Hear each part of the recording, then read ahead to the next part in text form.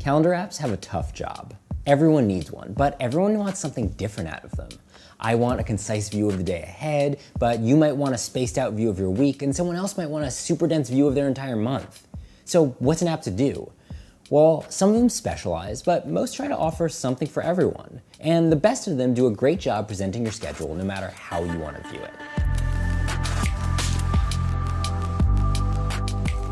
There's no one knockout winner right now, but there is one that absolutely nails the basics. Whether you're on iPhone or Android, that's Google Calendar. I know, it's a boring pick, but Google Calendar is quick, has a clean design, and has some small touches that really do elevate it above the rest. First, let's talk views. Pretty much every calendar app has an agenda view, day view, week view, and month view, but few of them are as easy to read and navigate between as Google Calendars. You're almost never lost in here, which is not something I can say for a lot of other calendar apps. The other thing I love is adding new events. Google Calendar makes it super easy by supporting natural language entry, so I can just write lunch next Friday at 2 Boots with Dan, and I'm pretty much good to go.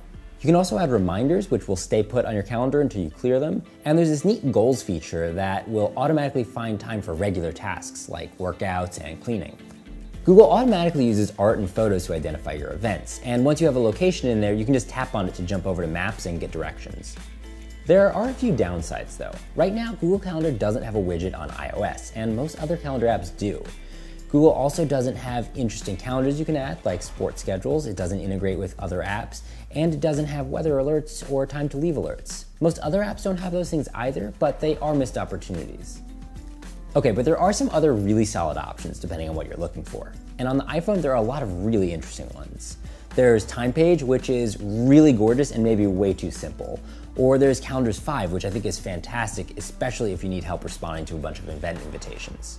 One alternative that a lot of people love is Fantastical. Fantastical has excellent natural language support, maybe even better than Google's. And it has a customizable widget and icon badge, which is great for at-a-glance information.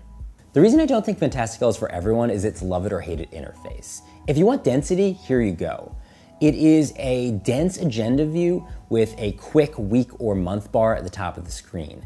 I absolutely can't read this, but if you want a lot of information at once, this is a great choice. The alternatives on Android are really different and often kind of strange, like this one. What is it doing? Why are there circles? What's happening? A lot of calendar apps on Android go for density, which I think is way too hard to read, and others come off as twists on Google Calendar, to varying degrees of success. There is one that stands out though, and that's Digical.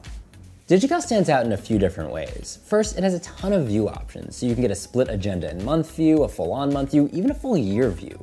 There's also built-in weather information up to 2 weeks out, and for a price, you can subscribe to interesting calendars. So sports schedules, TV schedules, religious holidays, and other things like that. I also love that you can just tap on an event to get a quick preview of it. It's really easy to read. But as a whole, I find Digical a little bit harder to navigate than Google Calendar. It also doesn't have natural language support for inputting events, and you're gonna wanna pay $5 to remove all of the built-in ads. That's not a lot of money, but it's not quite adding enough to sell me on the whole package. The truth is, there just isn't a lot of innovation in calendar apps these days. There are a few core features, and most apps do them pretty well. So until there's an app out there that does something much better than the basics, I'm gonna stick with the one that does the basics the best. iPhone or Android, that's Google Calendar. Those Tootsie Rolls have been in there. Do Tootsie Rolls age? Calendar apps have a tough job. You know, we used to not have outtakes for This Is My Next, but now we do. Oh, are you kidding me? No. God darn it.